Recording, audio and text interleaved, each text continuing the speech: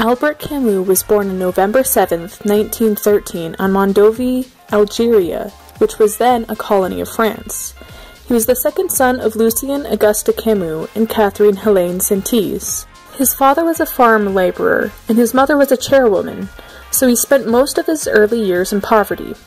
His father died when he was 10 months old during World War I, and the grief of his mother and the fact that she was deaf and illiterate led her incapable for caring for him, so he was brought up with the help of his grandmother.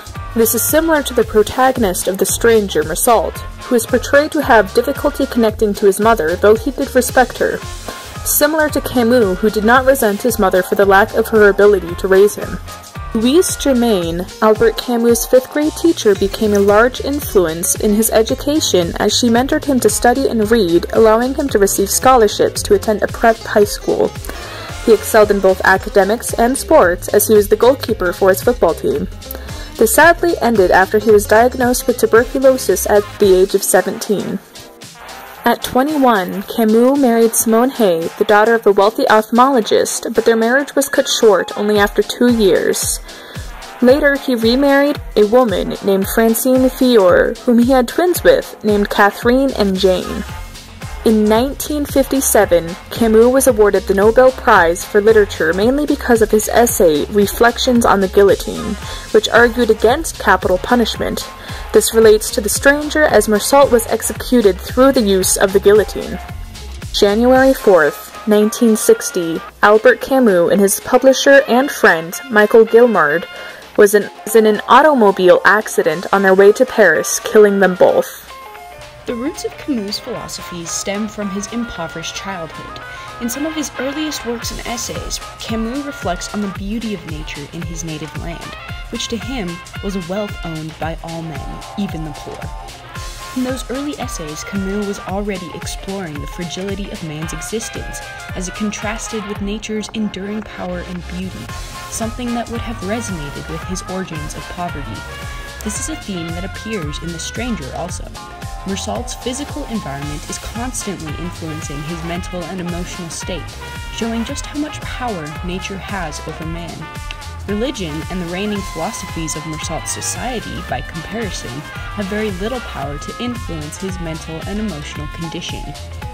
Even in the end, the very fact that Mersault recognizes the indifference of a universe that will endure long beyond his minuscule existence echoes the ideas that were taking root in Camus at a young age. His years of schooling, struggles with tuberculosis, and his relationships with a couple influential teachers likely furthered these views, especially his interest in the fear with which all humans face death. Indeed, this is a theme that Camus spent much of his life exploring. While he sought to show others a way of overcoming the fear of death, he too struggled to overcome it. This struggle is present in The Stranger. Camus writes, "When such thoughts crossed my mind, I remembered a story my mother used to tell me about my father. I never set eyes on him. Perhaps the only things I really knew about him were that mother had told me. One of these was that he'd gone to see a murderer executed. The mere thought of it turned his stomach. But he'd seen it through, and on coming home was violently sick. At this time, I found my father's conduct rather disgusting, but now I understood. It was so natural. How had I failed to recognize that nothing was more important than an execution? That, viewed from one angle, it's the only thing that can genuinely interest a man?" The knowledge that death comes to all is something that is a driving factor behind countless religions and philosophical ideas. Mersault recognizes this in this passage, noting that nothing is more important than an execution. This reflects the idea that death drives our beliefs, and in the end, one must accept death and overcome it. Camus suggests that embracing the absurd allows one to do just that, seen in the way Mersault finds happiness even as his execution approaches. Other events in Camus' life would build upon this foundation. By the end of World War II, many people began questioning God and religion. While Camus also questioned such things, unlike many people who lost a sense of meaning in their life, Camus set out in an attempt to overcome this nihilistic philosophy. As his first novel, The Stranger was an acknowledgement of the absurd nature of the universe. Indeed, The Stranger is seen by some as his one and only nihilistic work.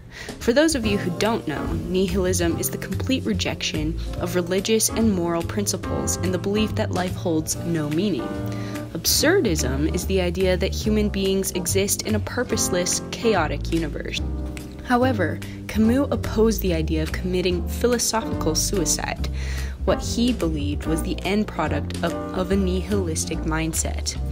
After writing The Stranger and his essay, The Myth of Sisyphus, Camus moved beyond mere absurdism to more existentialist and humanist ideas, which, though they rejected religious philosophies, place focus on the individual and creating one's own meaning. Such views are hinted at in The Stranger. Meursault arguably finds solace in the absurd at the end of the novel, concluding that he had been happy and was happy still. However, Meursault's indifferent approach to the world was at odds with Camus' philosophies. He rejected existentialism for the very fact that existentialism rejects all moral restraints in favor of defining one's own meaning. In this sense, Camus was more a humanist than anything else, though he struggled for most of his life to reconcile his views of the absurd with his belief in the need for human morality. Camus studied at the University of Algiers, where he met Jean Grenier, a professor of philosophy. Under Grenier's mentorship, Camus studied Greek and Roman classics, as well as some more modern works.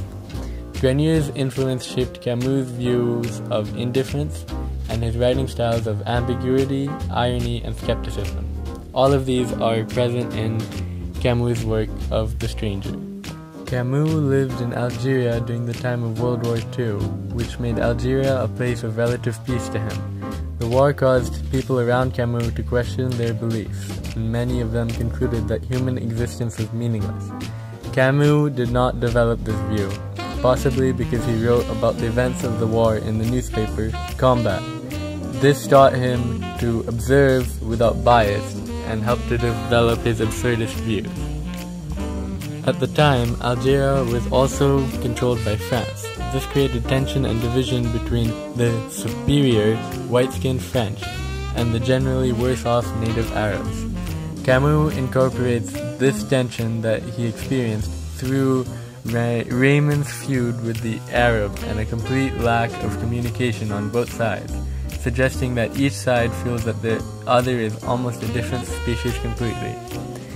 France's superiority as a colonizing power can also be seen in how Meursault's boss and Mary both believe that the opportunity to go to Paris is the dream of a lifetime. Some of the most famous works of Camus included The Myth of Sisyphus, an essay about existentialist theory, his novels The Stranger and The Plague, as well as Le Malentendu, a play with a plot mentioned in The Stranger through a newspaper article Meursault finds in his cell.